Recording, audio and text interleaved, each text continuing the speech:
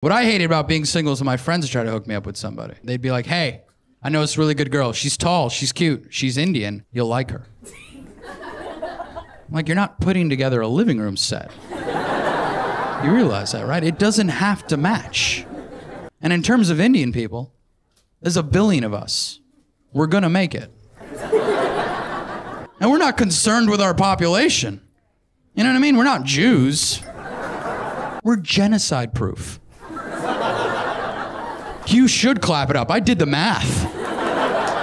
You could shoot up a room full of Indians. By the time your gun cools, more Indians. That's how many Indians there are. We're 1 out of 7 of the total population. That means if you got 6 friends and not one of them's Indian, well, you're a racist.